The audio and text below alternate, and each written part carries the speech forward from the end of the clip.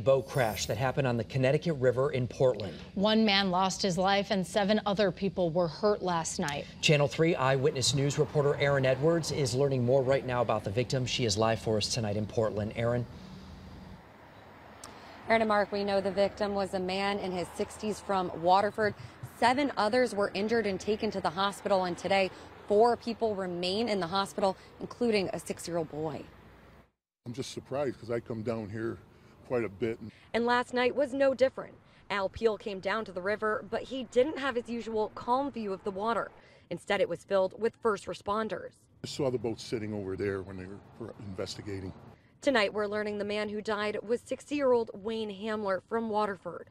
The Department of Energy and Environmental Protection says 4 others are still in the hospital, including a woman in critical condition and a 6-year-old in serious but stable condition. They tell us 2 others, a man and a woman, are also in the hospital and stable at this time. It's hard to believe that somebody died and all those people got injured. It's really hard to grasp right now. This all happened around 5 o'clock yesterday.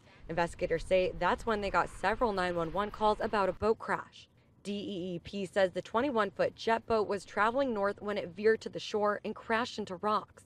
Those on board were ejected. We saw the aftermath of it. We drove by it after. And it's such an eerie feeling. Jillian Plumer has been boating on the river for 5 years. She was brought to tears talking about the tragic crash. It honestly, it breaks my heart because we have 2 little kids too, and it's just a freak accident and something, you never know. Encon police are asking anyone who may have witnessed the crash to call them. Live in Portland, Erin Edwards, Channel 3 Eyewitness News.